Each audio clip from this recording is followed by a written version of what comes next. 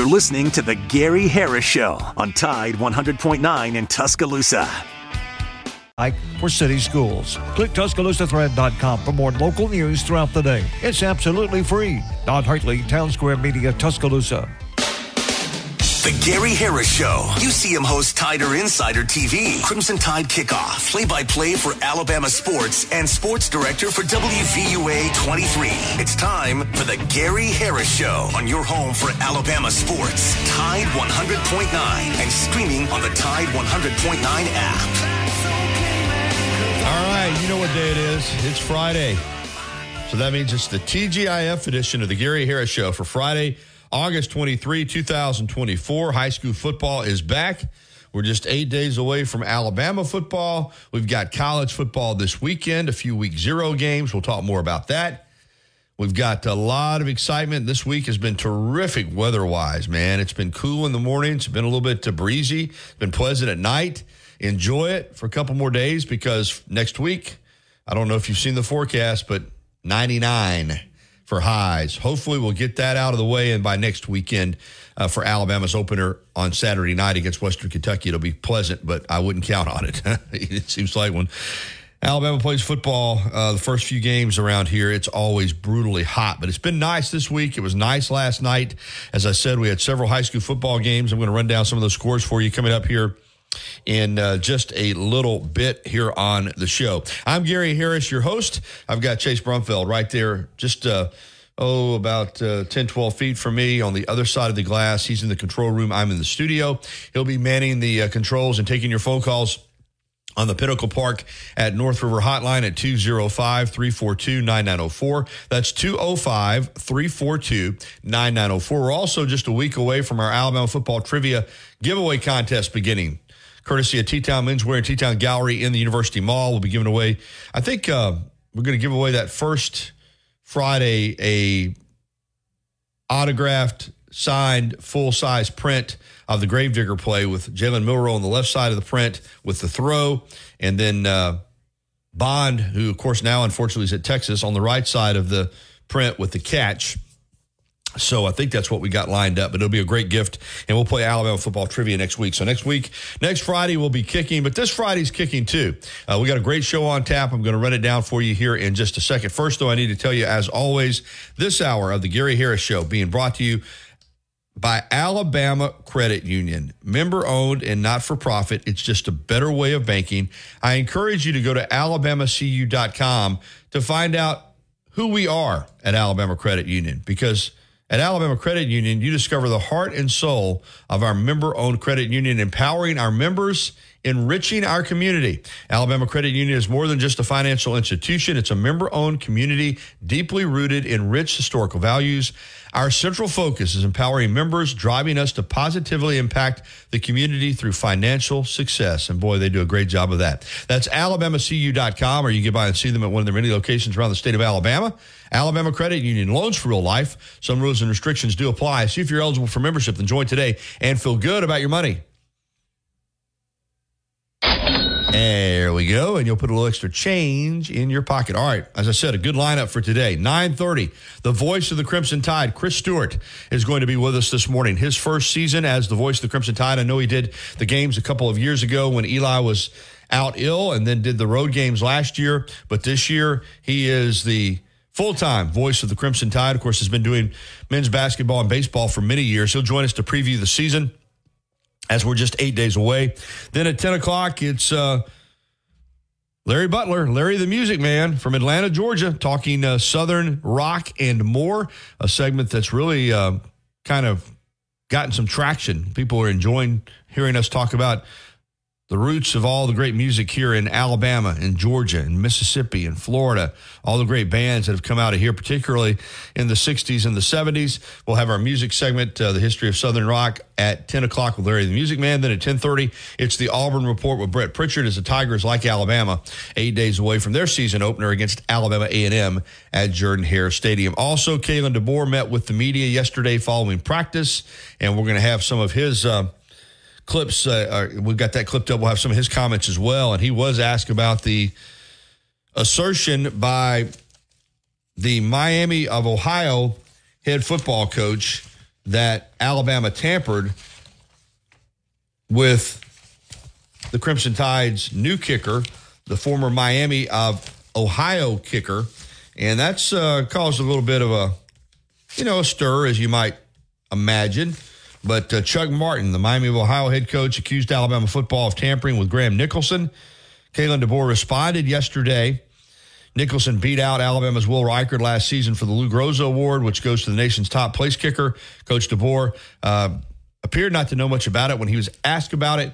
Let's go ahead and get that clip ready to go. Let's go ahead and play that since I've already teased it. Coach, you got it. Give me a thumbs up when you got it, Chase. All right, here's Coach DeBoer responding to a question about the allegation from Miami of Ohio head coach Chuck Martin.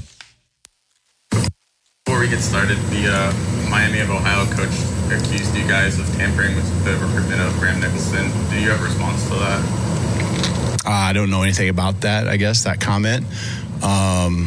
He entered the portal and we reached out to him. So that's how it goes, right? So we did everything the way you're supposed to. Yeah, that's how it goes. I mean, you go in the portal, you're free game. Of course, what Miami's coach is saying that Nicholson was not in the portal yet, and Alabama contacted him. But that's a he said, she said kind of thing, and I don't think there'll be much comes of that. Just unusual for a head coach, though, to come out and say it like that. He was pretty bold and had a lot of bravado. We may find his clip, too, because he was being interviewed for, I guess, his coach's show or somebody there at the University of Miami, and I'll find that clip. You got it already ready? Chase? Or Chase is going to find it real quick. It's the clip from the Miami head coach and exactly what he had to say. I guess that's what kind of caused the stir. Listen to how almost arrogant he is here. Here we go. We'll play it for you now. All right, special teams, lost your kicker. Carter McLaughlin. We didn't lose him. He's at Alabama. We know exactly. I understand. We know exactly where he's at. You media people, it's all pretend. Like, no, Alabama stole our kicker. Yes, they illegally recruited our kicker and stole him from us. And like that's a fact. But that's but we act like it's not. We live in this la world. Like, hey, let's not talk. I don't know why everybody knows what's going on. So, yeah, Alabama stole our kicker. A couple other schools tried to steal it, but then what's the question?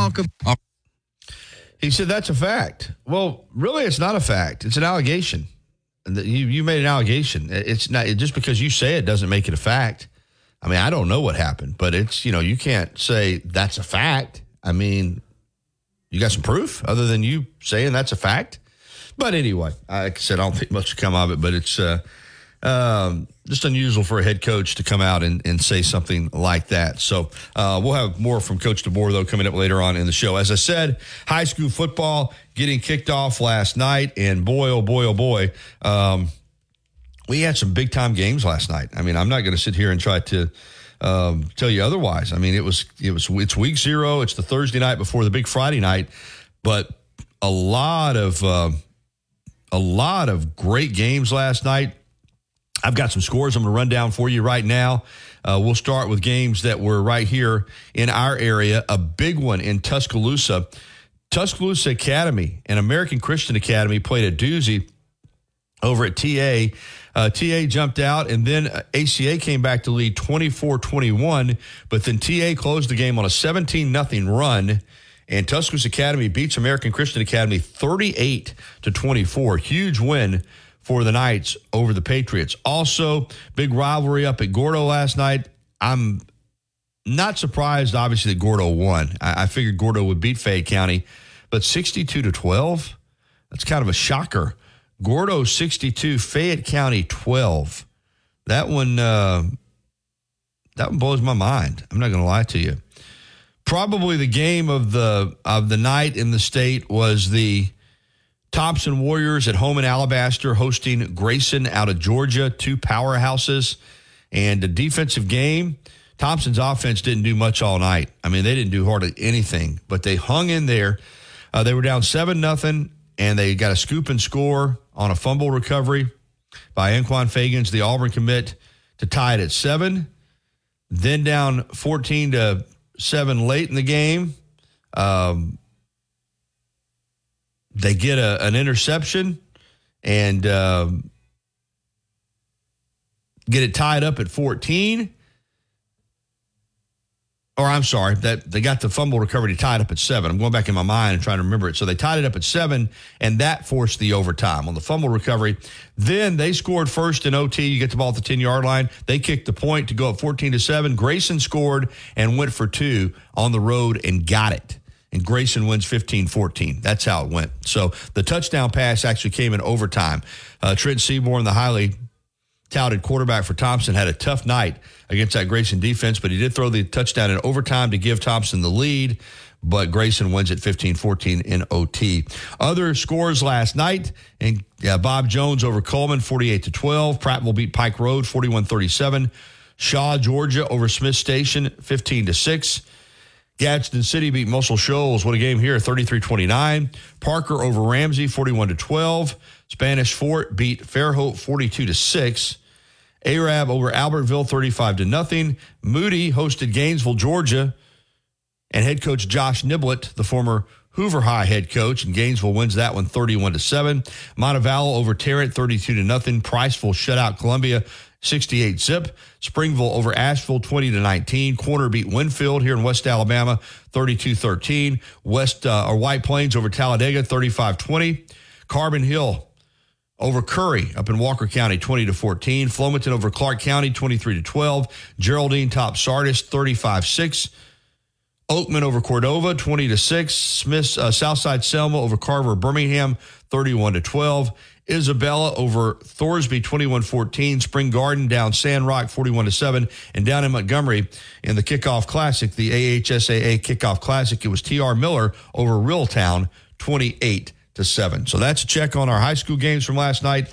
Big schedule of games coming up tonight as well. And I'll run some of those down for you real quick that we're going to be watching here in West Alabama. Central's at Tuscaloosa County. That's our Football Friday WVUA 23 game of the week. We've got Bibb County hosting Chilton County. Billingsley's at Greensboro. East Central at North River Christian. Florence at Hillcrest. Hale County at Pickens Academy. Jacksonville Christian at Tuscaloosa Christian. Jasper at Brookwood. Lamar County at South Lamar. Fultondale hosts Linden. Demopolis hosts Mountain Brook. Northridge is at Calera. Percy Julian at Paul Bryant. Aliceville at home against Pickens County. R.C. Hatch is at Holt. Sipsey Valley at Greene County. Morgan Academy hosts Southern Academy. Sulligence at Marion County. Sumter Central at Choctaw County. Verbena at Holy Spirit, and West Blockton at Northside. That's our Friday night schedule from here in West Alabama. All right, it's 9:15. We're off and running, ready to rock and roll this morning. Chris Stewart coming up at 9:30. We've got phone calls coming up in the next segment. Philip, we'll get to you on the other side of the break. This is the TGIF edition of the Gary Harris Show on Tide 100.9 FM and 1230 AM WTBC, your home for Alabama Crimson Tide Sports. As much as Innisfree has evolved, it will always be that place to escape and have a good time. Whether it's for a game day weekend, to reminisce on college days, or to create new memories, if you're looking for a good time, there's only one thing to do. Head to the Free at 1925 University Boulevard. And don't forget about the Lucky Lunch Meat and 3 special. Critical legislation now. Message and data rates may apply. You may receive up to 4 messages a month, and you may text STOP to stop. This message furnished by the National Association of Broadcasters. Since 2011, Billy's Sports Grill, located on Main Avenue in historic downtown Northport, has been serving their legendary signature chicken sandwich, award-winning wings, and handcrafted cocktails. Billy's is also the spot to watch all your favorite sporting events with big screen, high-definition televisions, both dining rooms, at the bar, and... Deal or text DEAL to 511-511. Text DEAL to 511-511 today. All dogs are unique. Your dog results can and will vary. Message and data rates may apply. Tide 100.9 Tuscaloosa weather. A good supply of sunshine today. Tuscaloosa's high around 90. Tonight, fair and pleasant, the low 65. Tomorrow, sunny with a high at 91. Hot and dry weather Sunday and Monday. The sky's sunny both days. Highs between 92 and 95 degrees. I'm James Spann on the ABC 3340 Weather Center on Tide 100.9. You're listening to The Gary Harris Show. For Alabama sports. Tide 100.9 and streaming on the Tide 100.9 app.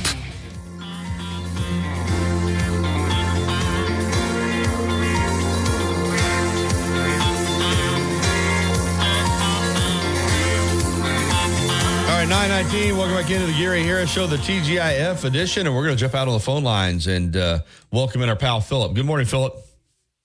Hey, Gary, I'm really looking forward to the high school show tonight, and that ought to be a lot of fun. One guy that Alabama's got right now that's you're beginning to read his name a little bit, and it's sort of fascinating to me, intriguing. I think he might be a player X that we hadn't been talking about a whole lot, but Rico Scott, his name is appearing now a little bit. Yeah, talented wide receiver, and out of Pennsylvania, and you're right, it is. I think that he's going to be an interesting player. I think all of that, that entire wide receiving core is interesting to me, Philip, and I'll tell you why, because I think there's some real talent there, but we don't really know what the rotation is going to be. We don't really know, who the starters are going to be. We got to guess, but I think as a group, it's going to be interesting to see who comes out of that and who are the 4 or 5 guys that, they really count on this season. So he could be one of them. You're right. He's been trending in that direction. He has. It's sort of been all of a sudden, and that's really encouraging. That's got to be really encouraging to the coaches to know that they've got a guy that's all of a sudden is a factor X that teams are going to have to account for. So I love the depth.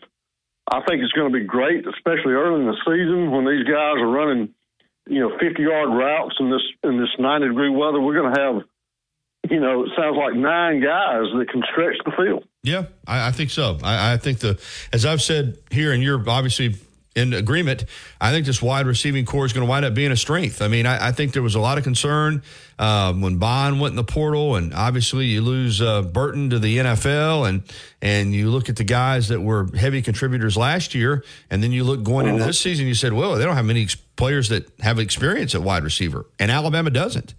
And but there's a guy last year that I could just never figure out how they didn't get him the ball more, and that's Kendrick Law. And I think he's going to be my gosh. Yeah. Oh, yeah. I thought last year he should have been more prominently featured. They did the little end around to him at Auburn, and he took it in for a touchdown. Unfortunately, he got called back for what I thought was a dubious holding call. But he's a guy. I didn't even see it. Obviously, Ryan Williams, and you mentioned Scott and Emmanuel Henderson. I mean, it just goes on. And Cole Adams. I mean, I think this wide receiving group is going to be potent. Hey, Gary, before I go, and I'm looking forward to Chris, have you heard anything on Daniel Hill, how his arm's doing? No, I have not. I have not heard much about Daniel in terms of the arm. I may ask Chris what he knows as far as the health of the team going in, but I have not heard much about him. I think this year, in regardless, I mean, clearly he's a true freshman.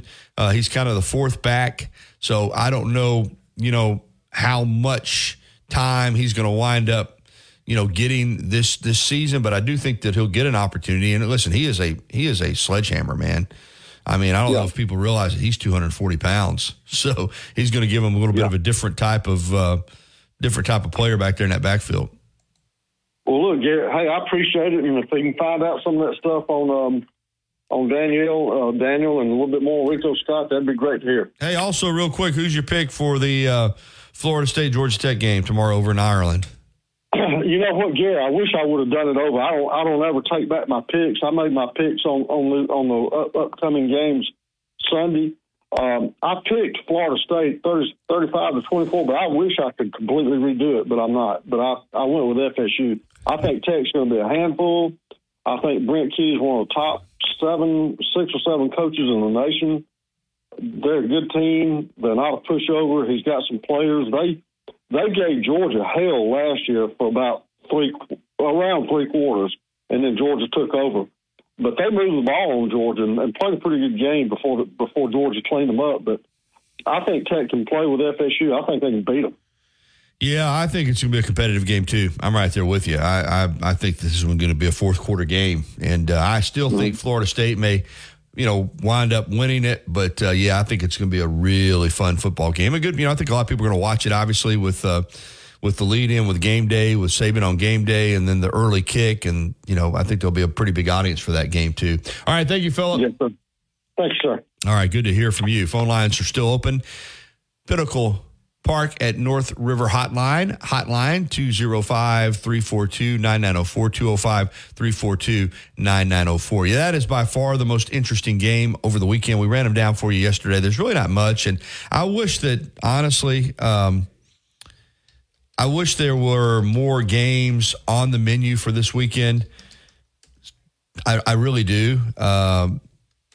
Just because if you're going to do a week 0 and you're going to have some games, go ahead and have enough of them that you get a little bit of juice. You've got obviously Florida State and Georgia Tech over in Dublin, but outside of that, you've got Montana State at New Mexico, as we talked about, SMU at Nevada, and then late game Delaware State at Hawaii. I assume Delaware State finally got out there. They had missed their flight initially to go out. Did you see that, Chase? And they were stuck in the airport.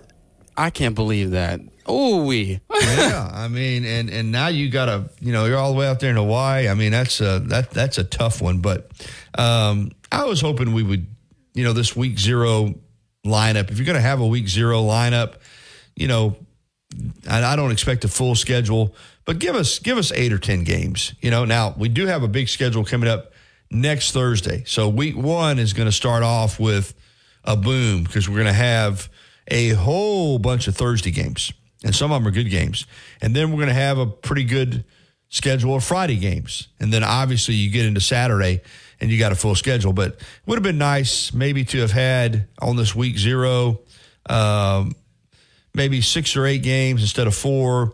Maybe have a Sunday game would have been nice because we got a Sunday game next week with USC and LSU, and then you got a Monday game next week too with Boston College and Florida State, as Florida State won't play until Monday because they're coming back from Ireland. But it would have been nice maybe to have had a Sunday night game this week too for week 0. I think that would have been pretty cool and would have been a little more TV inventory. But, nobody asked me, so I'm okay with that as well. So bottom line is we got some games this weekend, and football is back and still a couple of weeks away from the NFL. But it's all kind of closing in on us. And I'm ready for it. You get to that point where you've talked about it and covered practice and you've listened to coaches and all of the things that go with that.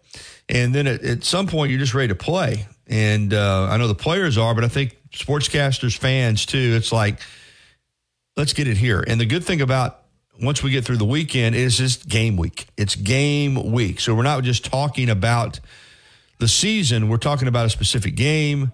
We're having press conferences to talk about a specific game. Everybody's building toward the first weekend. So just one more weekend really, and then we can we can get down to serious business. So, and of course, as I've said already, high school wise, we're already there. I mean, it's, we don't have to preview it anymore. It's here. We're playing games tonight with a full schedule of games. All right, it's 9:28 here on the Gary Harris Show. We're going to take a break. And when we come back, the voice of the Crimson Tide, Chris Stewart, is going to join us to preview the season, his first year in the press box as the full-time play-by-play announcer for Alabama football. I know he's excited about that, along with Tyler Watts, his color analyst, and we'll try to find out what's going on as far as the sideline reporting is concerned. Damian Harris was named the sideline reporter, and then he already decided to house-made queso, sweet vinaigrette dressing, and spicy Cajun sauce. And check out our breakfast catering menu. Blue's Q and Brew is open 7 days a week. We're located at 1825 McFarland Boulevard North in the Northridge Center. Are you receiving unemployment? Your benefits could be at risk. Here's how you can protect yourself and your benefits. Never respond to mail notifying you of a false claim in your name. Never answer a text message asking you to verify your account. And only respond to official Alabama Department of Labor's social media pages. Report fraud at labor.alabama.gov/fraud. Brought to you by the Alabama. $10. Shop these can't-miss deals before they're gone. Because Lowe's knows home improvement. Valid through 9/4 while supplies last. Mulch offer excludes Alaska and Hawaii. A national championship team covering a national championship team. The best sports talk in the state. Tide 100.9 and streaming on the Tide 100.9 app.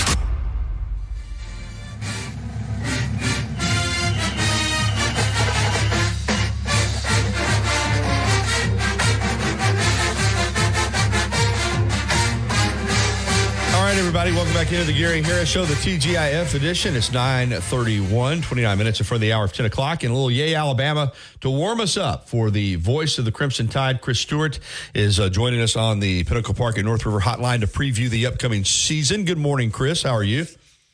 Gary, I'm great, buddy. How are you doing? Doing great. Well, this is your certainly you did the games 2 years ago when Eli was out ill, and pardon me, you did the road games last year, but this is your first season in the press box full time as the voice of the Crimson Tide. And even though you've been doing this for a long, long time, you've been doing men's basketball and baseball and involved in the football broadcast. Is there a little something different, or are there a few more butterflies knowing that you're taking over that position full time?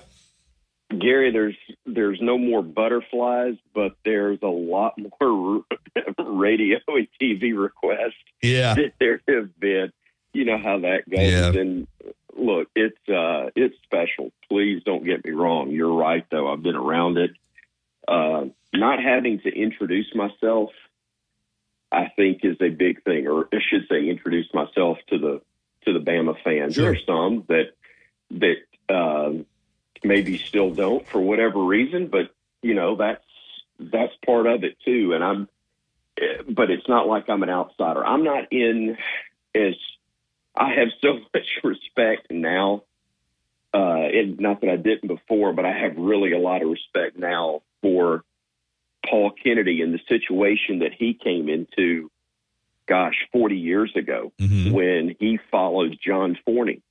He was about 29 years old. I think he was coming from Vanderbilt. He had to my knowledge, no connection to Alabama.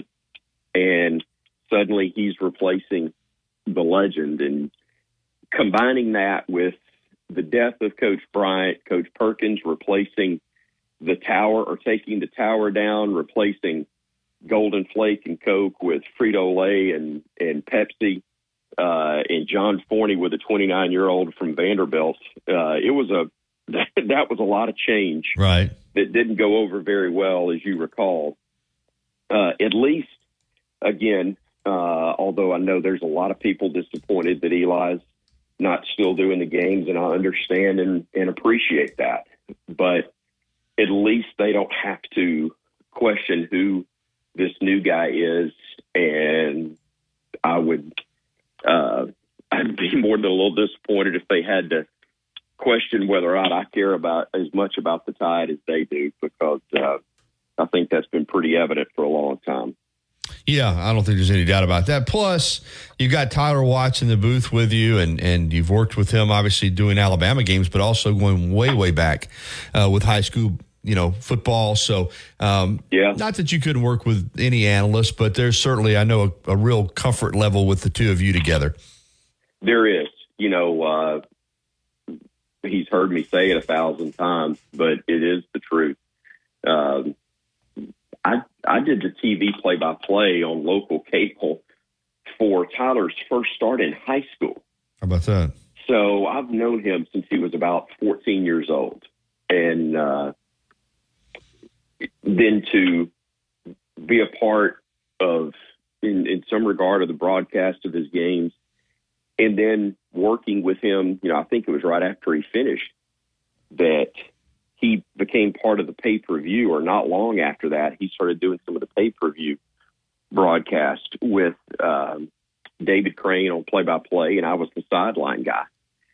So we've done, we did replays back when ACN Sports and CSS were in existence, and we used to do the tape delays before the SEC network came into existence, and that went away. But you're right. We did high school football games for about 15 or 16 years together on Channel 68 out of Birmingham, and have just had a long friendship as well as the professional relationship. And that certainly adds to a comfort level, I think, for both of us. Yeah, no doubt. And also, I know you're getting this question a lot when you're doing the media rounds, but Damian Harris was announced as the sideline reporter replacing Christian Miller, and then he left to pursue other opportunities. Of course, I know you've got a guy in Roger Hoover who's a pro and a great plug-and-play guy there, but do you have any insight on who might be on the sidelines next Saturday night against Western Kentucky?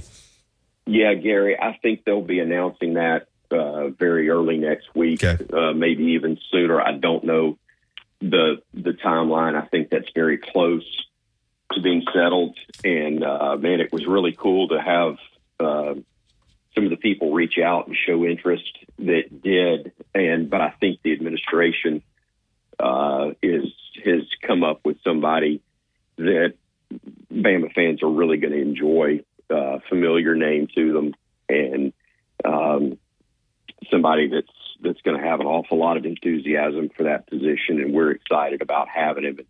Sorry, I can't say more than that right now, but it will be it'll be a familiar name, and that will be announced very soon. Oh, we'll look forward to that. Hated that Damian couldn't come on with us. He was ready to do so, and then frankly got a TV offer that he'll be announcing soon that was just too good for him. And we certainly, I say we, Jim Carabin, my boss, and who had worked with Damian on putting that together along with Greg Byrne. But everybody certainly understood, that opportunity was there for him, because it's going to be a true career opportunity, second career opportunity for him now that the playing days are over, so certainly no hard feelings there. Yeah, and you made a good hire when you hire a guy who doesn't even get to the first game with you. Exactly. Right? You're exactly right. No doubt about it. And, Christian, I will say this, Christian Miller's still very much a part of our crew, but just was not able to, from a travel standpoint, be with us every weekend right now. And so fully understanding of that, but really excited, man, that Christian's still with us and part of the network, because not only a fantastic person, but really, really good. It's been fun to watch and listen, and I don't have to tell the listeners of your station that, but he is, he's just gotten really, really good, and really enjoyed just being around him and working with him, but also the job that he does. We're thankful we'll still have him part of it. Absolutely. The voice of the Crimson Tide, Chris Stewart, with us. Let's talk a little football. We're 8 days away. Yep. The season opener against Western Kentucky next Saturday night. I guess that'll be the final game. That it's just Bryant-Denny Stadium, because on September 7th, Nick Saban Field at Bryant-Denny Stadium is going to be dedicated. So we're counting down to that, too, for these first couple of games. But a lot of change on the football side, obviously, after 17 years, Chris. Nick Saban is in retirement or semi-retirement. He's actually over in Dublin, Ireland right now, getting ready for sports, for the ESPN Game Day telecast tomorrow morning. But from a football standpoint, you're doing your research, you're getting ready. I think I have said on my show, and I'm going to throw this out at you, that, there'll be some different things schematically and a different head coach and some different coaches. But I think Alabama football is going to look a lot under Kalen DeBoer like it did under Nick Saban, from the standpoint there's going to be a lot of big, strong, fast, talented athletes out there on the football field. And with that, Gary, a lot of winning. Exactly. And that's the bottom line. Are there differences? Yes, but here's the biggest similarity that I've seen. Both of those men clearly do it their way. And one of the things, I was with Coach DeBoer last night on something that he was doing with Red Elephants, and said,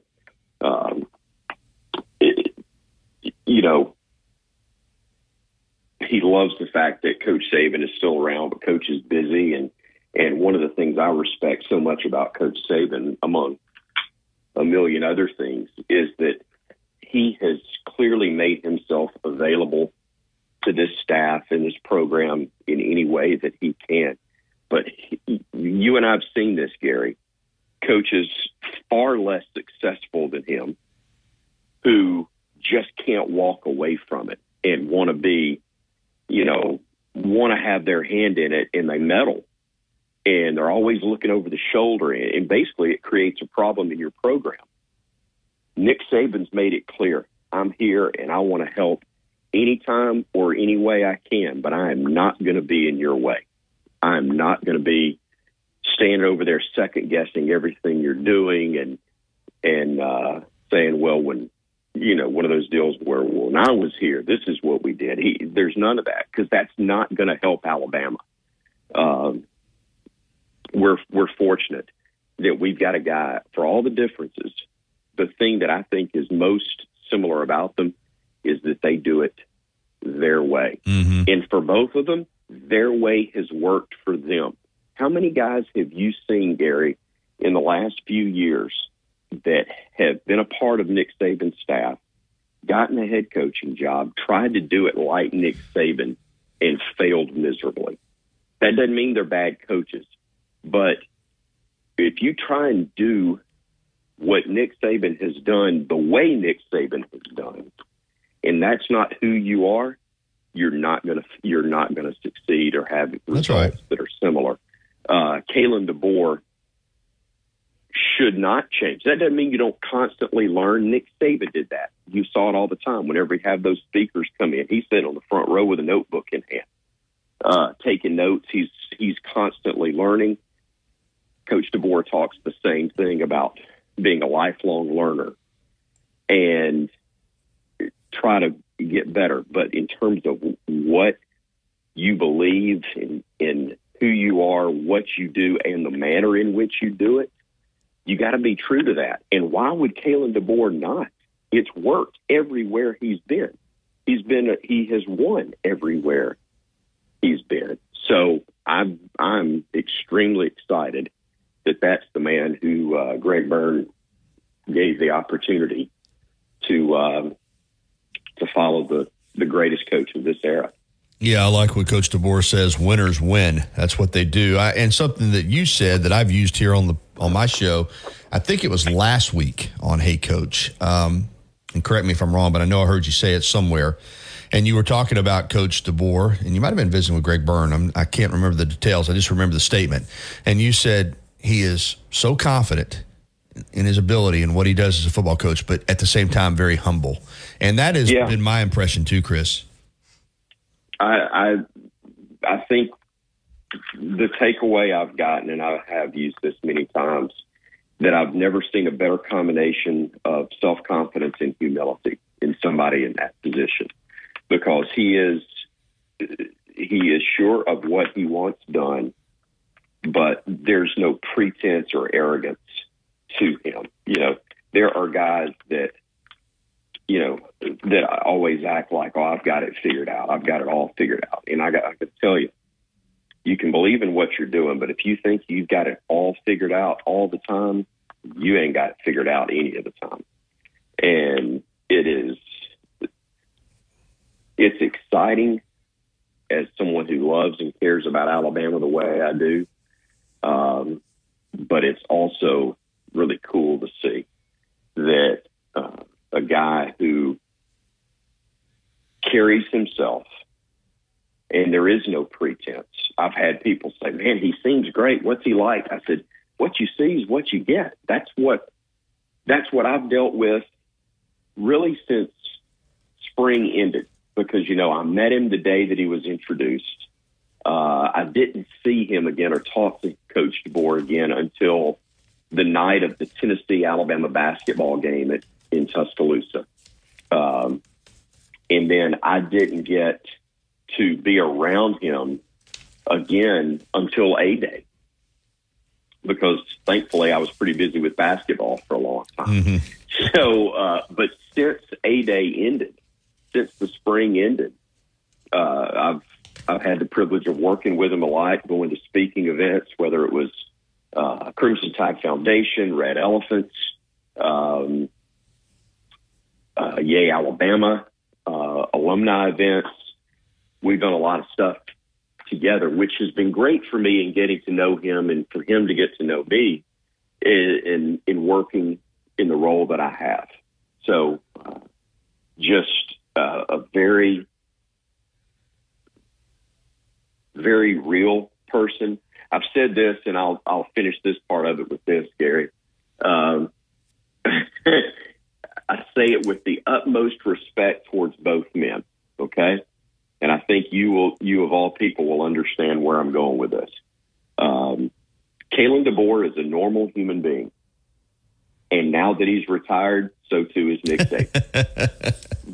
But it took retirement for Coach to get there, and I think even he understands that. I think he recognizes it. Absolutely. But Coach DeBoer, while extremely focused, incredibly successful, is just he's a steady ship. There's not a lot of, I'm sure it's there, and could be there if the situation calls for it.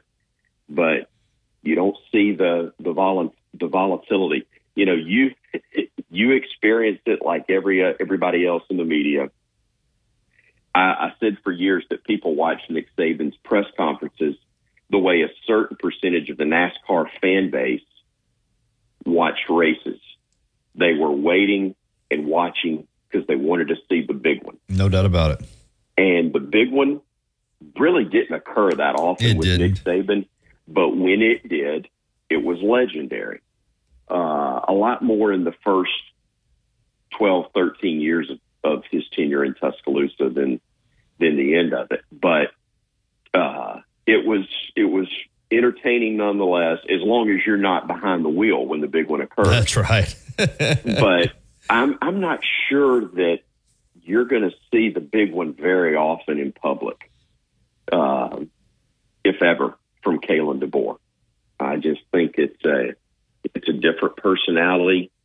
It's who he is, and it has proven to be successful thus far everywhere he's been, and extremely hopeful that is going to continue to be the case in Tuscaloosa. Yeah, well said. Yeah, with Saban, you enjoyed the big one unless you were the one he was putting into the wall. It wasn't, and it wasn't so much fun if you were on the receiving end. Hey, I want to ask you about Jalen Milroe because I think yes, sir. It's easy to forget that he's the highest returning Heisman voter or vote getter. He was finished sixth last year, and it was a work in progress with him. But now you look at where he's at, and you look at this coaching staff with DeBoer and Nick Sheridan and what they've done with quarterbacks, Michael Penix last year, and the excitement level, I think, is off the roof for Jalen Milroe and what he can accomplish in this offense, not just for his team, but for himself. I mean, I think he's a legitimate Heisman candidate. I think he'll be in New York City. You've been getting ready for the season, watching, I'm sure, tons of video of him from last year, the way he evolved. What's your expectation? Because you're not a coach. I can ask you, what is your expectation for Jalen Milroe this season? I think he's already shown it, but I think he's going to be even better than he was last year because the instincts of being able to do things and make a play when a play is not there or it's covered are still there. But the ability to read and find things and the accuracy have just improved. The leadership skill, the comfortability that he has now as opposed to 12 months ago is through the roof.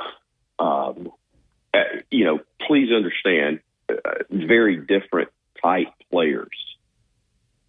And I don't get many things right, Gary, but I got this one right last year when he struggled and lost his starting job. I said, I've just got a feeling that he may be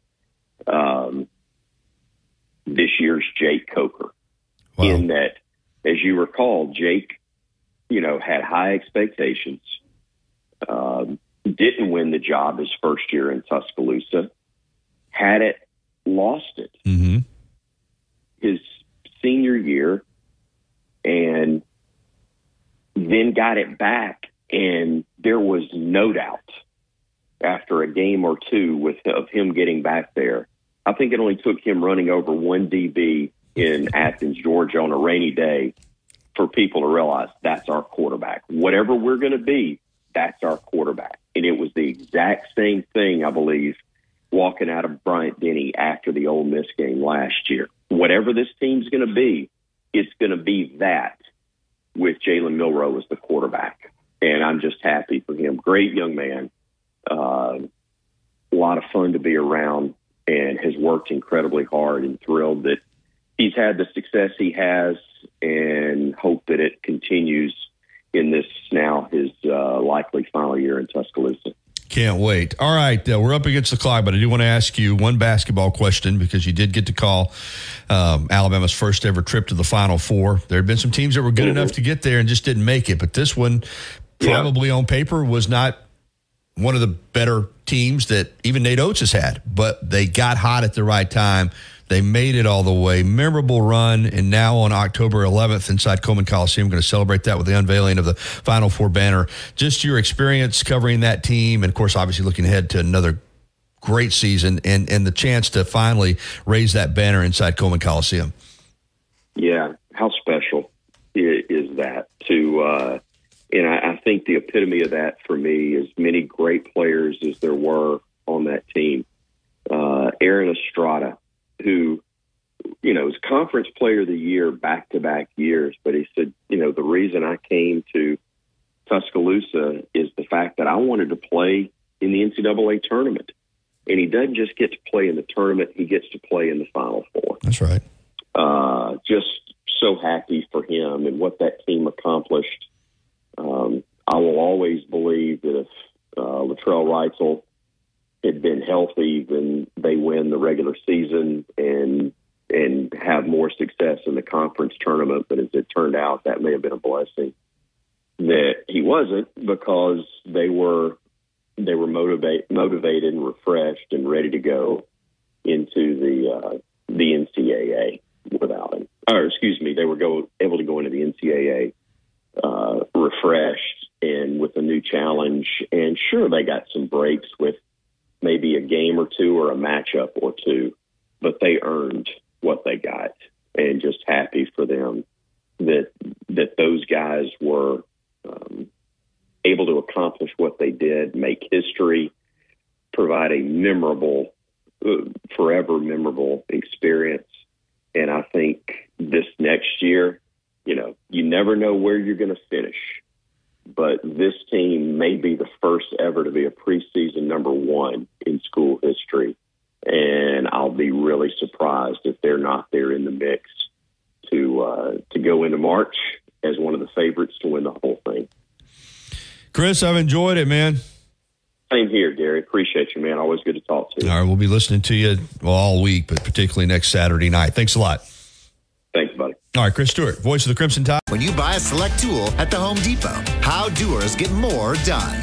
Limit 1 per transaction. Exclusions apply. Full eligible tool list in store and online. Life doesn't wait for when your finances are in perfect order. It just happens. But no matter what surprises come your way, Alabama Credit Union will be here to help make it affordable with great personal loans, mortgages, and auto loans. They offer an easy application process and fast decisions so you can stay focused on feeling good about whatever life brings your way. Alabama Credit Union will be here to help make it affordable with great personal loans, mortgages. Remember M for money and Mesrano. If it has a logo on it, call me. 205-800-8000. Tide 100.9 Tuscaloosa weather. A good supply of sunshine today. Tuscaloosa's high around 90. Tonight, fair and pleasant, the low 65. Tomorrow, sunny with a high at 91.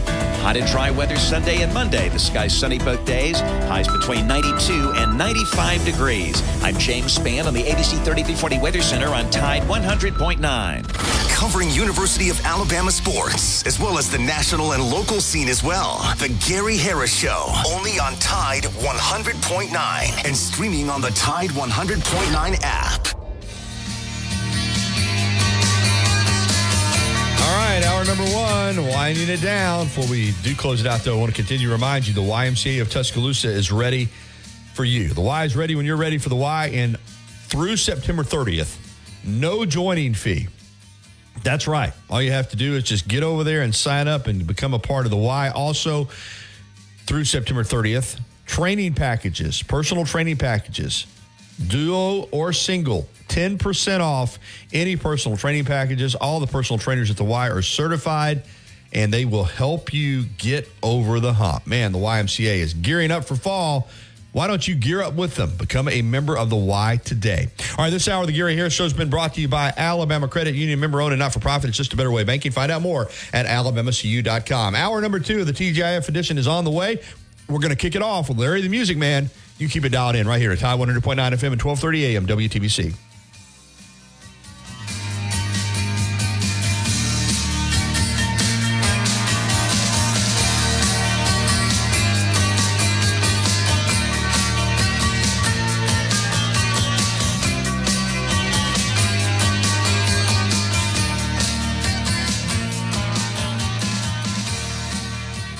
Tuscaloosa's Old Colony Golf Course is an 18-hole championship layout designed by 1976 U.S. Open champion Jerry Pate. Director of Golf John Gray and fitting specialist Bob Montgomery are PGA certified. Mike Shivitz is the head professional and director of the Tuscaloosa Junior Golf Program. Call today to secure a tee time at the Tuscaloosa Championship Golf Course. Everyone can play. 205-562-3201 Old Colony is operated by parents. Serving part-time in the Army National Guard has led to a lot of firsts for me. It paid for me to be the first person in my family to go to school. That education got me to the first day at my dream job, which I can still hold while I serve part-time. That job and the home loan benefits I got from the Army National Guard helped me buy my first house. Deal or text DEAL to 511-511. Your order is back with a 90-day guarantee. All dogs are unique. Your dog results can and will vary. Message and data rates may apply. The Alabama Securities Commission protects you from financial fraud. Anyone asking you for investment money must be licensed. You're careful with your money. Fraudsters aren't. Before you invest, call our hotline at 1-800-222-1253 to verify the licensing of the person making an offer and the product. Awesome. Taylor Electrical sounds really customer friendly. How can I get in touch with y'all? Just call or text us at 205-553-0958. It's electric. WTBC Tuscaloosa and W265CG Tuscaloosa, a Town Square media station. Tide 100.9 and streaming on the Tide 100.9 app. From the Fox Sports Studios in Los Angeles, here's Monty Bolaños. In Major League Baseball, the New York Mets are doing everything they can to keep their season alive. Bouncing ball up the middle and through. Base hit going into center. McNeil is in. Taylor coming home. No throw to the plate. Lindor gets the second. Mark Vientos, 2-run bouncing ball up the middle. A 2-run single makes it 5-1. Huge insurance in the ninth for the Mets. You heard it all on the Mets radio network, who defeated the Padres 8-3, while the Braves edged the Phillies 3-2, meaning Atlanta remains 1.5 games up on New York for the final wildcard spot in the National League. And it was all Astros against the Orioles. They shut them out 6-0. Baltimore is now 1.5 games back of the Yankees for the top spot in the AL East. The second round at the BMW Championship continues, and now there is a 3-way tie at the top of the leaderboard. Alex Noren, Adam Scott, and Keegan Bradley are all 6 under par overall. Now, this hour's West Alabama real-time news update from the Tuscaloosa Thread Newsroom. Police are investigating after an unidentified body was discovered decomposing behind a shopping center in Northport Wednesday. Mayor Walt Maddox has given his 2025 budget recommendations to the City Council. They include higher water bills, raises for all city employees, and the creation of an unprecedented drone first response team. Finally, the demolition of the downtown Tuscaloosa News building is likely to begin in October to make way for the Saban Center. For the details on these stories and more, get connected at TuscaloosaThread.com. Get 24/7 local news coverage and sports updates when you download the free Tuscaloosa Thread app and sign up for twice daily email newsletters. The Gary Harris Show. UCM host Tider Insider TV. Crimson Tide Kickoff. Play-by-play for Alabama sports and sports director for WVUA 23. It's time for the Gary Harris Show on your home for Alabama sports. Tide 100.9 and streaming on the Tide 100.9 app. All right, here we go. Hour number 2 of the Gary Harris Show right here on Tide 100.9 FM and 1230 AM WTBC. It's the TGIF edition for Friday, August 23, 2024. Gary Harris, Chase Brumfield with you for another hour. We're going to kick it off by jumping out on the Pinnacle Park at North River Hotline and welcoming in Larry Butler. Larry, the music man from Atlanta, Georgia. We kind of stumbled into this segment a few weeks ago with all the music that I talk, and has gotten great feedback.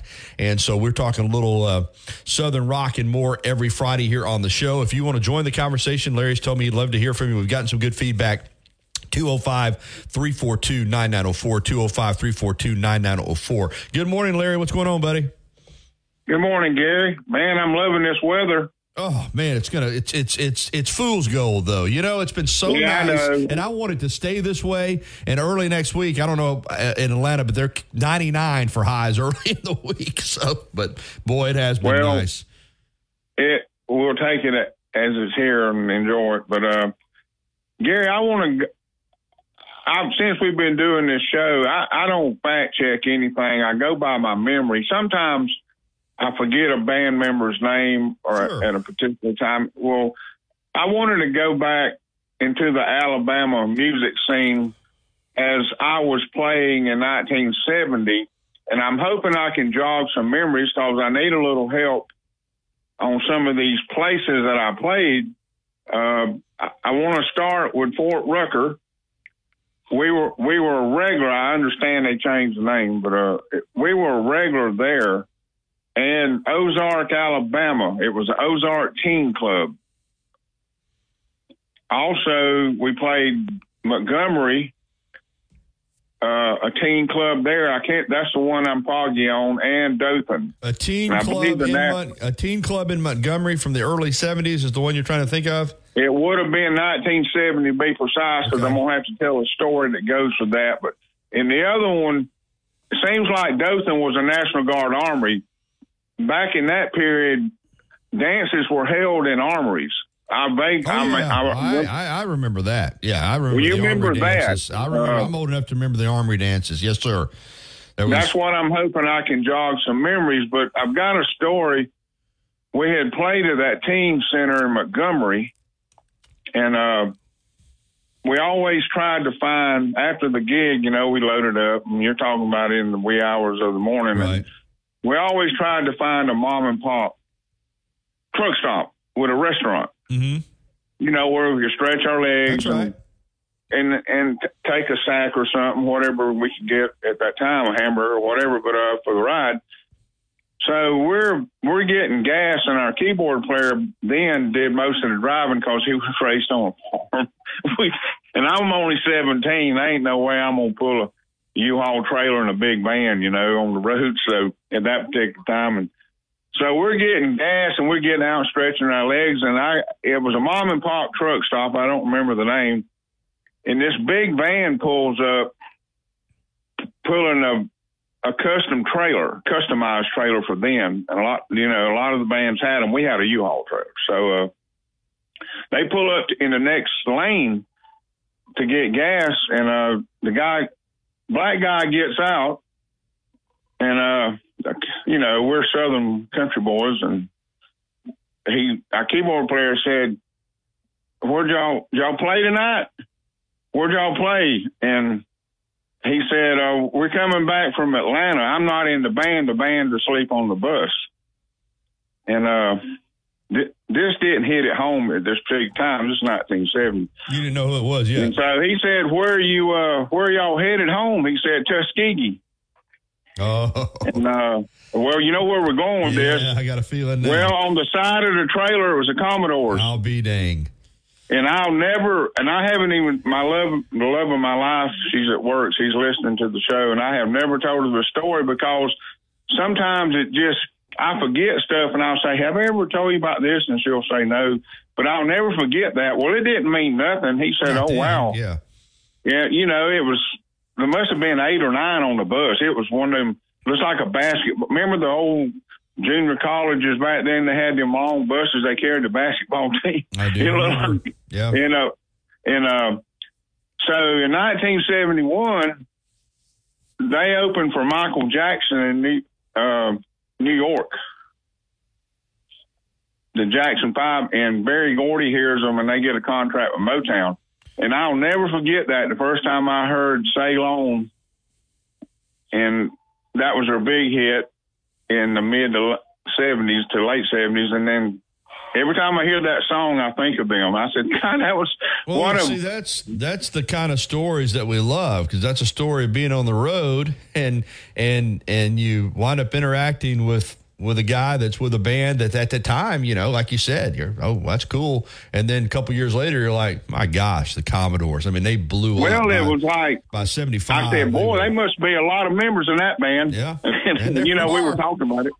We're 4-piece, you know, and so that that came to me, and I know she's listening, and she'll say, well, you never told me that. Well, it just came to me this week. I'd heard Ceylon on the porch drinking coffee. What a song. One morning. It wasn't been so nice. But anyway, that brings back fond memories of those shows in Alabama and Dothan and Montgomery. Well, somebody's listening, if you think of the teen center in Montgomery, because I know Montgomery is another, of course, the whole state, but Montgomery's another one of those great music towns, underappreciated music towns in this country, because obviously you think of Tommy Shaw, but there's been some great music come out of Montgomery, Alabama.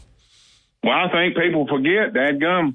I mean, far as notoriety, you would have to say the Commodores is probably the biggest, one of the biggest, if not, for what they did in record sales and worldwide. I mean, to come out of, Tuskegee, Alabama. The thing about the Commodores, Larry, and you're right, is that they you think of them in Motown, you think of the horns, you think of the, in the 70s, the soulful sounds, but they were true to their Alabama roots too. I mean, they had a great groove, obviously, but there was a, how do I say this? And you're the musician here, but there was a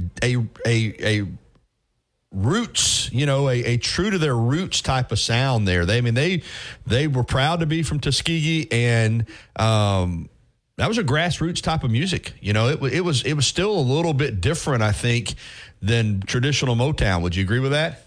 Oh, very definitely. They had like Ceylon almost has a country feel to it. It's a real rootsy. That was one of my favorite songs. Sail on down the line. You know how Lionel phrased it a little bit, a little country twang to it. But I was just wondering who might be listening and actually may have seen them play in a club or a local dance or something, because they didn't start out. They were formed in '68, so they were on the road for a while. That's right. Making it. But anyway, most of these overnight success stories didn't happen overnight. No. You see them go from nothing to something overnight, but usually there was several years of hard work that went into becoming an overnight success. I know how that goes. That's for sure. My band, we were called the Beethovens, and we worked our butts off. We were young and had the energy, and we were booked. And I want to say we were booked exclusively on military bases. And I'm proud of that, because that was the Vietnam. That was Vietnam. The heat of Vietnam was going on, the war, and it wasn't always easy to have long hair back then and be different. Yeah, I imagine. Well, you were playing with Beethoven, so y'all were playing regularly. Y'all were constantly on the road playing gigs. Yeah, I was 17 years old, and our first gig was at Fort Stewart, and then we were. What it was, but we talked about Rick Hall and that connection, and then the Atlanta connection. Bill Lowry, was a big promoter, and we looked up. He booked all the Atlanta bands. We called them the big boys up there: Joe South, Billy Joe Royal, Bobby Goldsboro. He had a stable of bands and acts, and he put us on the military circuit. And we made the most money playing military bases. That's no lie. We would go in on a Friday night and play the EM Club, and then Saturday night we would play more country music for the NCO, the officers. And Vietnam's raging, man. I mean, this is like we're entertaining these people, and I felt real, I missed the war by a lottery number when Nixon did the lottery, but I felt proud. And my son's been in the Army for 14 years, and I'm pro-military. I felt proud to be doing that. You know what I mean? Right. And but the Atlanta scene, man, that was, we talked about that, how strong that was. And this is going on while Dwayne Allman and the Allman Brothers are forging their way. They'd already gone to Macon, and then we're going up to Piedmont Park and playing free on Sundays. And it had gotten so big, they shut it down. There was, instead of hundreds, there was thousands that would come hear this band with two guitars and, two drummers, and one was black. And it was like, man, this is something different. And, but the Atlanta scene moved. There was about 5 or 6 bands that really should have made it. That movie Almost Famous, they just got to that point. And they did, because of the Allman Brothers were so strong, they took all the Capricorn glory, to after Dwayne passed, and then Marshall Tucker came in and took the slack up. Remember, I told you that story last week about our manager. He was a DJ, and he said, this is going to be the next big thing in Southern rock, and he was right. Marshall Tucker Band took up a lot of space that was empty when Dwayne died. So, Larry, let's get because you sent me some great picks this week, and I've got some more. I got I'm gonna talk about Capricorn Records. Yeah, my phone. I'm fixing to change phones. My phone is so overloaded with stuff. It's real slow and it's not doing the job. So I'm going to get better with that. I can send a lot of stuff easier at one time. So. Well, you sent me, and I was fascinated by, everybody that's kind of bought into this as far as the music scene in the South coming up in the 60s and 70s. But the picture that you sent with Butch Trucks drum set was cool. And then, of course, all the album covers. But the fact that you you and some other folks have put together this tribute to the Allman Brothers there in Macon is really fascinating with the Capricorn Records and just all the things. Discuss that, and then we got a phone call we're going to get to for you. Well, I encourage people to come to Macon. I know it's football season, and believe me, it's hard for me. We go up at the end of September to honor, to remember Dwayne Allman. And then GABAFest has grown into the hundreds and hundreds of people that come every year for that. It's 4 days of music. But Capricorn, that photo I sent you, Capricorn sat empty and gutted out for years. It just sat there and it was falling apart. And this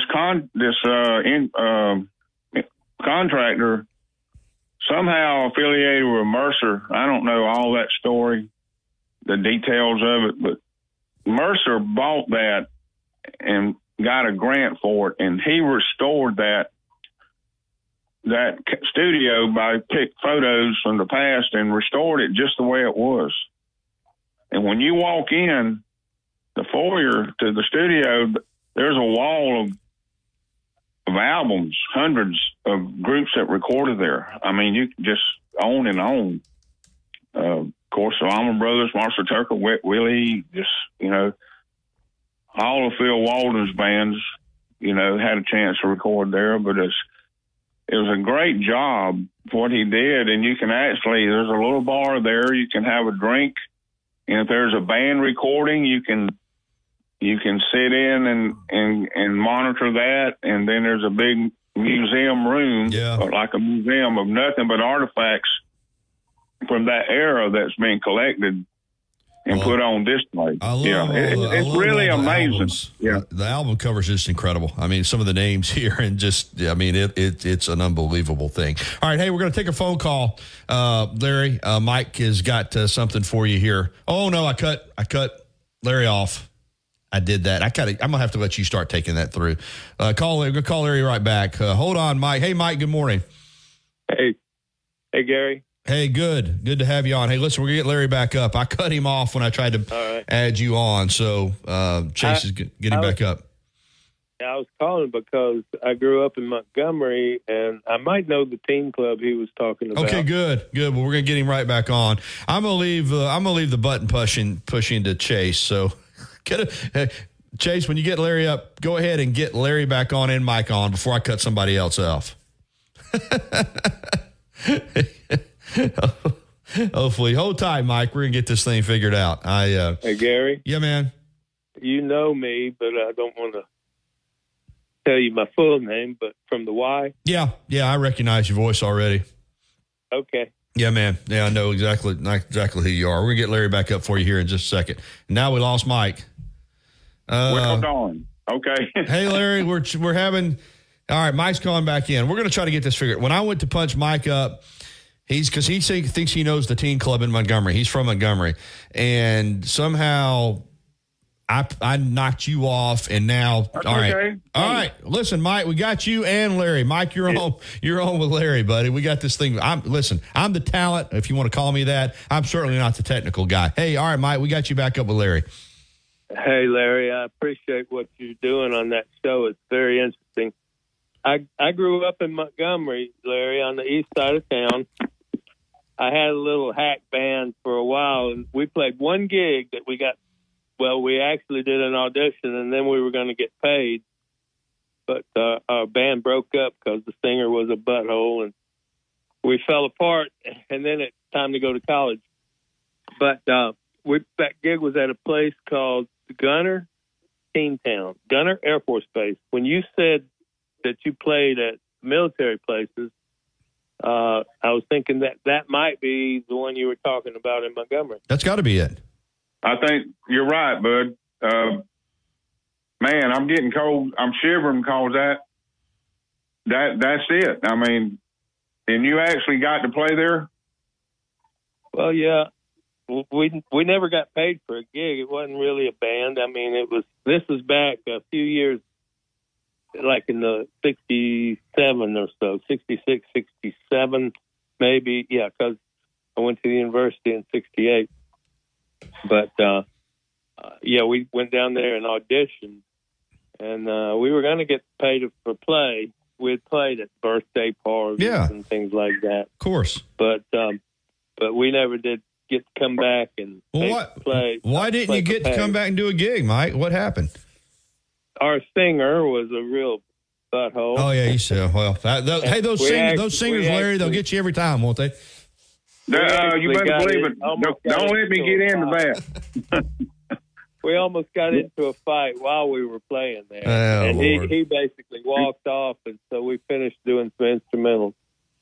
Well, you had the right attitude to be a lead singer. You know, Gary, back then, every band had a lead singer. He didn't do nothing but sing. That was the problem. If you think about it, all the groups from the late 60s and early 70s, their front man just sang. Stood there with a mic in his hand, or no instrument. You're right. That's just the way it was. That's right. You're right. The front man.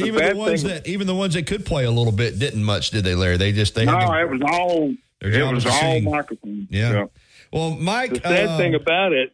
Go ahead. I'm sorry. The sad thing about it, he could only sing one song, one that was good. Okay. Well, that's still an interesting story. Nate, give us the name of the club again. It was Gunner Teen Town. Gunner Teen Town. Gunner Air Force Base. Yeah, Gunner Air Force Base. You're so right, my friend.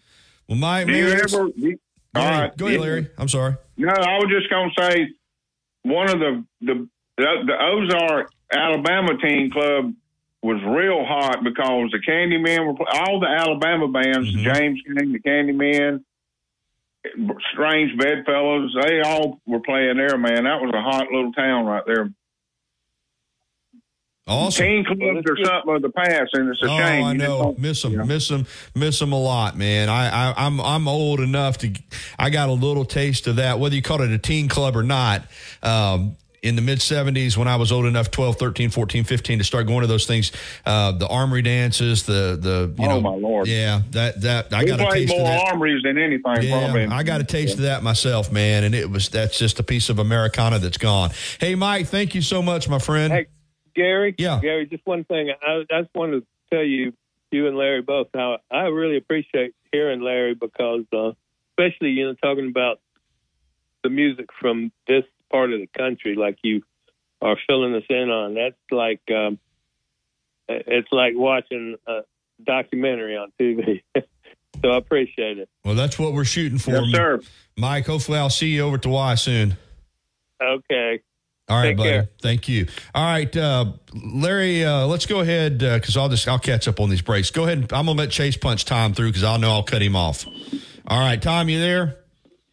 Hey, Gary. Yeah, I don't need to be punching any buttons. All right, you're on with Larry the Music Man. Tom, good morning. Tom, my man. Yeah, buddy, Larry. I love this part of the show. Look forward to it every week. This week, though, I've got a question, not a story, but in 1972, can I take you back to that? Sure. Okay, there was left as soon as school let out. We took off to the Gulf Coast and started out down there before it was anything ever developed at Gulf Shores. It was too slow for us there, so we ended up over in Biloxi and Goshen, Mississippi, and all like that. It was a club over there called Johnny's Smokehouse. Are you familiar with the Smokehouse days? I am. Let me tell you something, Larry. Do you remember all the bands that guy used to bring into there? It was unreal because we played, and you may help me on that. We also played a military base there. Yeah. What was that base? Do you remember? I'm not going to get it right now. It's at Biloxi, and it's the base where they fly out to check hurricanes. I can't remember the name of it. But but Johnny Smokehouse, I'm telling you, he had these bands that they just toured the Gulf Coast. They started in New Orleans, and they would go all the way around, the Gulf Coast. But it was some bands that stopped in there. I mean, and it was a rocking place. You couldn't stir them with a stick. And the reason why, Larry, you remember, in Alabama, Mobile, you had to be 21 to drink a beer. That's right. And in Mississippi, it was 18. And, oh, my God, all those kids from Mobile and South Mississippi flocked into that place. And I didn't know if you remember the Smokehouse days or not, but they were some good ones, wasn't they? Yes, sir. And I'm going to tell you, those places like that they're gone. That's why I like to do this. People don't realize, and I hate to say, we're older and wiser, but they don't have what we had then. That's correct. These kids now, they don't have anything close to what was going on then in the mid. No, they don't. Late 60s to the early 70s, even to the end of the 70s. It was just something that'll never come back. And that's why I want to keep it alive. I think that was the whole thing about the shows, to try to rekindle memories and, keep it alive. Well, we're doing it. Hey, Tom, was it Keesler Air Force Base that you were talking about? Yeah, I think it was that's Air Force Base, yeah. You're exactly Keesler. right. Yeah. Way to go. Well, I lived in Mississippi, and I know you're bad to the bone. Mississippi Gary. is one of the greatest military states in this nation. It really is. So awesome stuff. Well, listen, guys. Once again, we've gone long. I'm just going to have to start building a break in, but because I know that you know how the radio business is, I do have to hit. I'm sorry. No, it's great, man. No, I'm not. Don't be sorry. I mean, I'm glad that's what we want to do, man. We're getting some feedback on this segment, and but I tell you what, I'm not so sure that you couldn't set up a show somewhere on the internet or something like this where you could make calls into it with Larry, and it's no telling what he would do. Yeah, I may have to just do a separate show. I may just have to get him to give me a music show, too, because I would love to do one, man. I'd love to do, in addition to sports, I'd love to have great. You. I so enjoyed that story about the Commodores. Oh, my God, that was so great, Larry. Thank you. No, that was good. And that happened a lot, not just with other bands also. We would meet them at the truck stop, and they were but this was special because those guys, man, you know what they did? Oh, they were the best. The absolute best. In fact, I might have to do. And when he says, "I'm the driver," the band's sleeping. That was so cool. I'll never forget that. I know it sounds funny, but I just can't stand the pain. Oh man, Girl, I'm leaving you tomorrow. All right, guys, we got to get to the break. Larry, it was fun right, again. Thank you, Tom. Thank you. Appreciate you, Larry. And, send me some more feedback this week. And there they go. All right, we're going to get to the break, and we're going to kind of double up these breaks because we went long.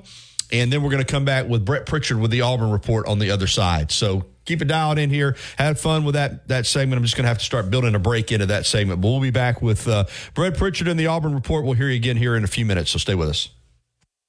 On the next Inside the Locker Room with Coach Wimp Sanderson and Barry Sanderson. Tune in Monday. You'll know football's getting close because the great Max Howell will be back with us at 7:30. In the second hour, Doug Bell will join us. We'll talk about the BMW and find out who's in the final 30 for the FedEx Cup Championship. We'll also take your phone calls and get ready for Alabama football. It will start next Saturday. Inside the Locker Room, weekdays 7 to 9 a.m. on Tide 100.9 and Tide100.9.com. Life doesn't wait for when your finances are in perfect order. It just happens. But no matter what surprises come your way, Alabama Credit Union will be here to help make it affordable with great personal loans, mortgages, and auto loans. They offer an easy application process and fast decisions so you can stay focused on feeling good about whatever life brings your way. Alabama Credit Union will be here to help make it affordable with great personal loans. Rates as low as 3.99, and yes, specials on the all-new Frontier V6. $3,000 instant savings and rates as low as 2.99. See Kylan or BJ day today at Townsend Nissan. Tide 100.9 Tuscaloosa weather. A good supply of sunshine today. Tuscaloosa's high around 90. Tonight, fair and pleasant, the low 65. Tomorrow, sunny with a high at 91. Hot and dry weather Sunday and Monday. The sky's sunny both days. Highs between 92 and 95 degrees. I'm James Spann on the ABC 3340 Weather Center on Tide 100.9. Tuscaloosa's Old Colony Golf Course is an 18-hole championship layout designed by 1976 U.S. Open champion Jerry Pate. Director of Golf John Gray and fitting specialist Bob Montgomery are PGA certified. Mike Shivitz is the head professional and director of the Tuscaloosa Junior Golf Program. Call today to secure a tee time at the Tuscaloosa Championship Golf Course. Everyone can play. 205-562-3201. Old Colony is operated by Para. Los Tarascos has been serving Mexican favorites like burritos, fajitas, and quesadillas since 1999. Their new location is at 4100 Owen Parkway in Northport. And, of course, you can find Los Tarascos in Tuscaloosa at 110 Skyland Boulevard. The bar areas feature big screen television so you can enjoy your favorite sporting events. Los Tarascos features daily happy hour. Something so good, it'll leave her speechless. I'm Tom Osmond, your jeweler at Fincher and Osmond Jewelers. Not so easy to find on McFarland, between Edgar's and Local Roots. You see him on WVUA 23 covering sports and on Tider Insider TV on Tuesday nights. Don't miss a minute of the Gary Harris Show. Weekdays from 9 to 11 on Tide 100.9. Thing to do.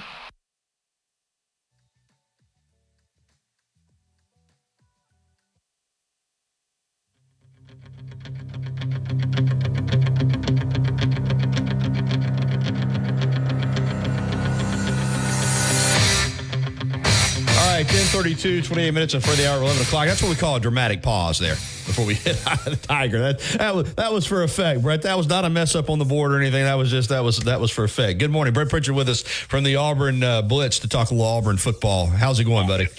Good, buddy. I thought my phone died right there before, and I was like, man, something happened. Well, I told you a couple weeks ago, I'm going to have to figure out how we're going to do this. This Larry the Music Man segment has taken off. I mean, and so we wound up doing about 25 minutes, so we had to run two breaks and got us all out of sorts here. But man, it's people love. I know you do too. They love the history of Southern rock, and absolutely, and it's been fun. Hey, before we get to what's happening, getting ready for the game, some breaking recruiting news this morning. 4-star defensive lineman Nate Marshall from Illinois has flipped his commitment from Michigan to Auburn. I mean, this is a really good looking defensive lineman. Tell us what went into this.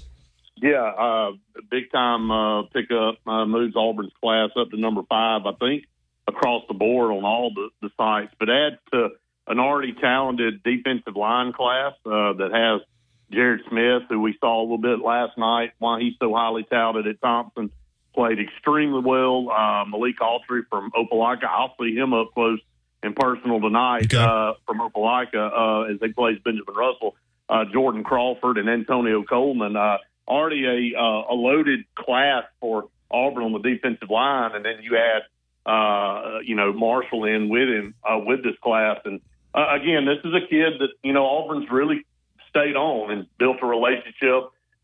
Defensive line coach Coach Williams been targeting him really since day one, and they're from the same area, so they have a relationship. They have a lot of things in common, and he's been committed to Michigan since I think back in March or April, and of course, Michigan got a lot of momentum coming off a national championship, and even though he didn't come to Big Cat Weekend, Auburn really kept pursuing him and making him a priority, Gary. And I think that's what it boils down to now in recruiting is making sure and building relationships and stressing to some of these kids that you are a priority for us and we need you. I know these other schools need you, but it's how you go in and sell it. I mean, I know that's probably a tongue-in-cheek way to say things, but it really is how you can sell your program and make a kid feel like, hey, they're an important piece to this. So,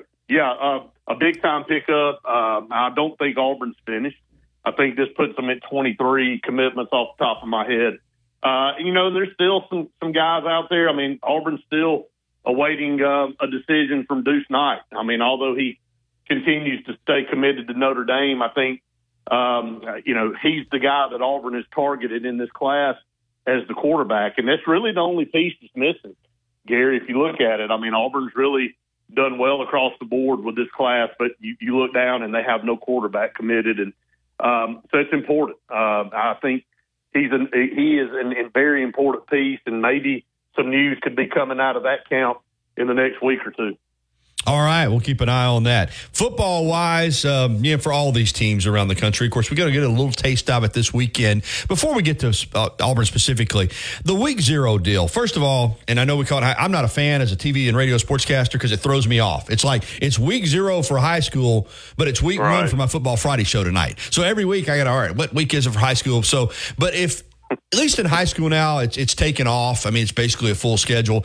For college football, if we're going to do a Week 0, I'm not saying, and I know we got a ton of games coming up Thursday night, and we'll have a bunch on Friday, but 4 games this weekend, only one really marquee game with Florida State and Georgia Tech over in Dublin. Don't you think if we're going to do a Week 0, we maybe have 6 to 8 games on Saturday, then maybe have a Sunday night game too, something to give us, if you're going to give us an appetizer, give us a little more than this, right?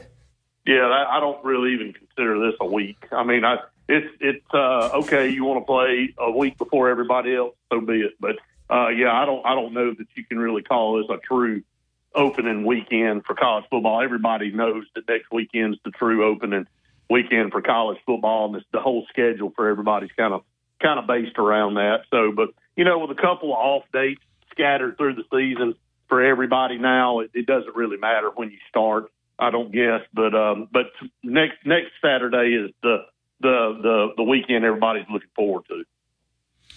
Yeah. All right. Let's get to Auburn because I was talking yesterday on my show about openers. I mean, you can have, Georgia's got Clemson. I mean, you can have, one of those kind of games where you're dialed in. You have to be.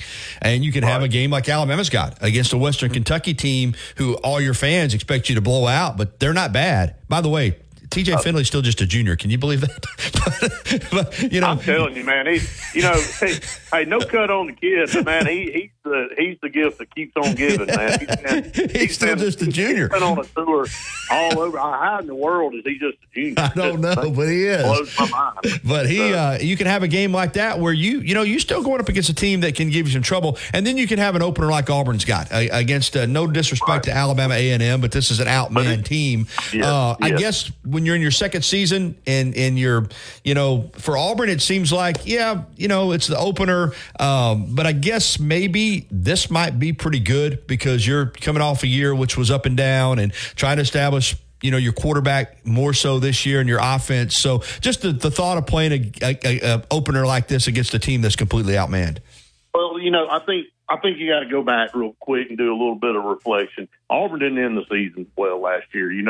The 4th and 31 with Alabama, obviously, and losing that game the way they did, and then going into that bowl game and really not being competitive with Maryland. And, a lot of upheaval with your coaching staff as far as Hugh Freeze wanting to go in another direction, both on the offensive and defensive side of the football. So really it's almost like a starting over deal for Hugh Freeze. Hugh Freeze remains, some players remain, but this is a revamped program, revamped culture, revamped everything. And, going into the spring, you saw some of the freshmen that were able to enroll early kind of go ahead and start making their mark. But, the concentration's been around the new coordinators, DJ Durkin and Derek Nix, and some of the guys that were added to this staff. And of course, the new recruits that were coming in and just the whole momentum deal. So, and I think you're right. I think opening up with an Alabama A&M, you're right. It's nothing against them, but this should be, if Auburn's got their ducks in a row, should go out and really kind of sleepwalk to probably a 30, 40-point win. I think they're favored by 50, which I didn't even know they put lines out like that anymore. But anyway, I think I saw a line yesterday where Auburn was favored by 50. But at the end of the day, I think what you're looking for in a game like this is, of course, you're clearly overmatching this team. Do you look like you've been preparing? Do you come out and you look sharp? There's no penalties. There's no miscommunications. There's no confusion, some things like that. I think that's what you're going to take away from a game like that on Saturday next week is Auburn, are they dialed in? Do they look like the offensive line has gelled and they're making the right calls? Is Peyton Thorne crisp on his throws? Is his timing good? Is the secondary doing what they're need to be doing in the back part of the defense. So you're going to be looking for that kind of stuff because the next week Auburn does have a formidable opponent. I know Cal isn't the best team in the country, but they return a lot of starters. I agree. And look, we went out there last year and held on for dear life, had to make a play at the very end of the game. So they're going to come in with expectation in a running back that gave Auburn fits last year. So Auburn, again, coming off last year and then going into basically a brand new look, I think it's important that they look the part coming out of the gate. I agree with you. And for Auburn, too, they're just one of those teams that, I mean, again, even when I go through the schedule, I can see, everything lined up perfectly, 9-3, 10-2. And then if it doesn't go well, you could see, right around that 6-6 type thing again. It's a wild card team. And I think one thing that of course, Auburn people are dialed in. I think around the country, I don't think people realize, and I want to get your reaction, because it's really kind of hard to believe that a program with the resources that Auburn has had 3 straight losing seasons. I don't know how many people are aware of that outside. That's pretty remarkable, to be honest with you, Brett. I mean, Auburn, I don't care who the coach is. Auburn should never have 3 straight losing seasons. I think you'd agree with me on that. No, I totally agree. And we've said that on our show so many times. I mean, Alabama, Auburn, I know Alabama's been through some tough times prior to Nick Saban, and it should never be that way, no matter who the coach is. I mean, if you're doing your job with the resources that's provided to you and the things that both of those universities have at their disposal, I think the worst you should ever be is a 7 or 8 win team. I mean, I've said that multiple times on our show. If you're falling below that mark, somebody's not doing their job, or multiple people aren't doing their job. And so you're right. For the first time in my whole life, I've never witnessed Auburn go 3 straight years with a losing season, but I have now. So, yeah, Hugh Freeze came in to a program that does have a lot of things at its disposal, has a top-notch football-only facility that was built just a couple of years ago, plays in an outstanding stadium, has one of the best fan bases in the country. It's got a, historic top 15 program, ranking to it. You got everything you need, can prove that you can get to a national championship game and win it, and then get back to another one. So Hugh Freeze, his hair's on fire when it comes to recruiting. I think that's evident right now, and what this class looks like currently, and then what the 26 class has already started out looking like, being ranked number 1. The rubber's got to hit the road now, though, Gary. Auburn's got to win football games. If you want to keep these recruits buying in, you want to continue to have this momentum, Auburn's got to go out and compete. And, I mean, they've got to compete in all 12 games. They've got to win the games they're supposed to win. You got to win a game maybe that you're not supposed to win, but you don't need to be blown out. The days of losing by 25, 30 points to somebody, even if it's Georgia or Alabama, are over. I mean, you've got to compete, whether it's on the road or at home. So that's what people want to see out of this program. Yeah, I love the way you said that, because I know, again, I cover Alabama, you cover Auburn, but I would feel the same way if this out. It's time to win some games. I mean, if you're an Auburn fan or an Auburn person, I mean, this is the season. I mean, whether you're a national championship team or not, this is the season to make a little hay. I agree with you that 100%. On the offense, because we've talked about how they've upgraded the offense in terms of the personnel, primarily with the wide receivers. But again, to get back to Peyton Thorne, I get the vibe from talking to other people, not just you, and covering the team a little bit from here, that the Auburn coaches really do feel like that you're going to see a different quarterback. You're going to see a guy that not only is going to be a game manager, which isn't necessarily a bad thing, but flourish a little bit. Is that the vibe you're getting, Brett, that they're not just looking at Peyton Thorne as, you just take care of the ball and don't make mistakes, but make some plays. They're ready for him to make some plays. Am I right? Man, he has to make plays, Gary. I mean, we've said this a million times on, back and forth talking about college football. The quarterback stirs the drink. They're the straw that stirs the drink for you on offense. And if your quarterback, it doesn't matter how good your skill guys are and your offensive line and all that kind of stuff, if your quarterback is mediocre, then you're probably going to have mediocre results. And Peyton Thorne's already proved he can be as good as anybody in the country. He did that a couple of years ago at Michigan State, threw for 31 touchdowns, 3,200 yards, led Michigan State to an 11-1 season that year. And I mean, just the top that you could ask for. And then last year he comes in, in the summer, a little bit behind the 8 ball, and really kind of has to hit the ground running with a new coach and have to learn a lot in a very small amount of time. And, you saw flashes of what Peyton Thorne could do, but you never could really get that consistency going. And look, I'm not throwing stones, but I think if Coach Freeze had, if he were on this show right now, he'd say, look, a little bit of that's probably my fault out of the gate, because once again, couldn't make a decision on who you wanted to start at quarterback. You were flipping and flopping between Robbie Ashford and Peyton Thorne, and nobody could ever really get, their feet under them. And when he finally decided to go with Peyton Thorne, outside of the Alabama game, I think Peyton Thorne was above 60% passing the football. And so I think that goes for anybody. You gotta have a little bit of confidence, and you gotta have that consistency if you ever want to perform. So there's no question who it is now. Peyton Thorne knows that he's had an upgrade in receiver. The offensive line's better. He's got a very talented running back room, so all eyes are going to be on him. Can he make the throws that need to be made to move the chains, to keep the offense on the field and end in touchdowns and not field goals? So, yeah, I mean, he knows that. He's a veteran when it comes to his career and how long he's played college football at this point. He knows the responsibilities on his back for this team, and I think he's embraced it in this camp so far. And on defense, you've talked about Durkin, DJ Durkin, and Charles Kelly, and Ron Roberts. And again, I know you're like me. I don't like throwing coaches under the bus. Ron Roberts wouldn't have got hired at Auburn unless he's a good coach. He's got a great track record. But for whatever reason, the defense last year was much like the team, up and down. And I think the word I'm hearing this year is aggressiveness, that you saw it on 4th and 31. I mean, Auburn sat back and really didn't rush anybody, and it burned them. That seemed to kind of be the Auburn defense last year is, listen, we don't want to give up the big plays, although sometimes you're working so hard not to give them up that you do anyway, but it just didn't seem like that aggressiveness was there. I'm hearing that's not going to be the case this season. Yeah, it's a totally different look. And DJ Durkin's personality, if you were trying to create what a defensive coordinator should look like, it's DJ Durkin. I mean, he penalizes his player. He came out and said this week. He penalizes his players for not celebrating big plays. If you make a big tackle and you just stand up, walk around, come back to the huddle, then you get in trouble. He wants you to show emotion. He wants you to really look at,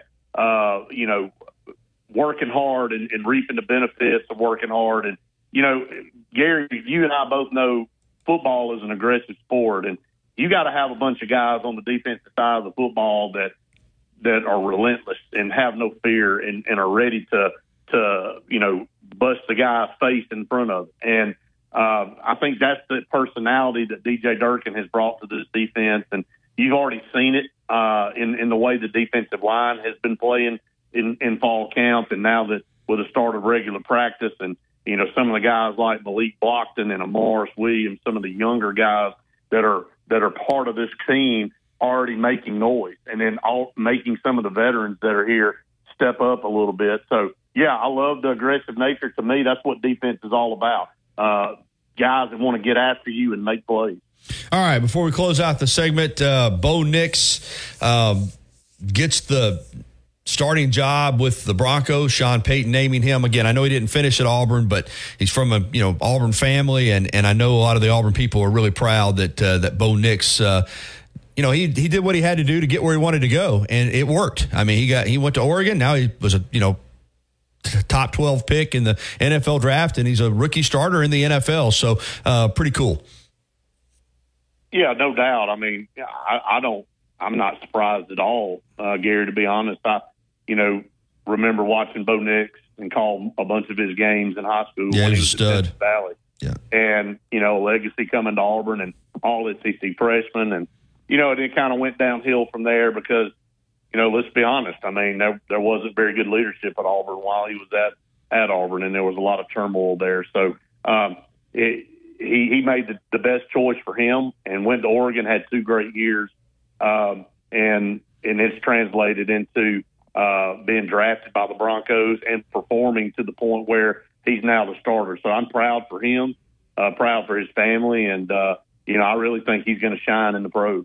All right, man. Great segment as always. And Auburn folks need to be ready for the Auburn Blitz. Absolutely. Today at noon, here in about an hour and 10 minutes. Got a lot to cover, and we'll be talking a lot about this recruiting class as it continues to move up the ladder and maybe some other potential guys that are on the horizon. But Gary, appreciate it, man. Looking forward to next week. It's game time. Yeah, finally. It'll really be game time, and I'm pumped up too. Thanks, man.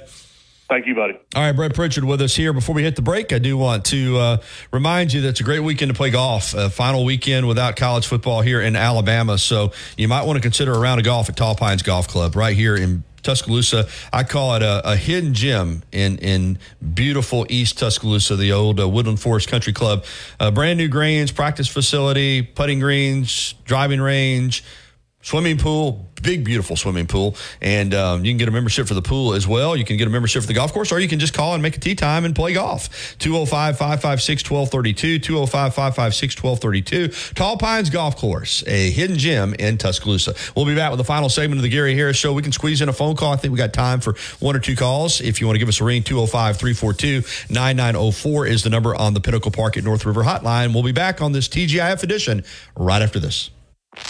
Coming up on The Game with Ryan Fowler. Coming up on the Friday edition of The Game, we're going to do our Free-for-All Friday edition, sponsored by Brian Harden Construction. We're also going to feature College Football Hall of Fame, Pro Football Hall of Famer. John Hanna is going to be talking about the Pigskin Preview. Going to be a big kickoff event coming up on Monday. He'll tell you more about that. We'll talk to Brent Beard, and we'll take your phone calls starting at 2 p.m. here on The Game on Tide 100.9, 1230 WTBC, your home of Alabama Crimson Tide Sports. The longest-running sports program in Tuscaloosa. The Game with Ryan Fowler. Weekdays from 2 to 6 p.m. on Tide 100.9 and streaming on the Tide 100.9 app. If you haven't already, you've got to try Tuscaloosa's unique breakfast, brunch, and lunch concept. Brick and Spoon, downtown Tuscaloosa at Timerson Square. It's fresh food with a Cajun flair featuring a full bar with build-your-own Bloody Marys and mimosas. Open daily, 7 a.m. until 2 p.m. Available for after. And these changes within just a couple of days. Text SUPPORT to 511-511. These statements have not been evaluated by the FDA. This product is not intended to diagnose, treat, cure, or prevent any disease. Tax fees may apply.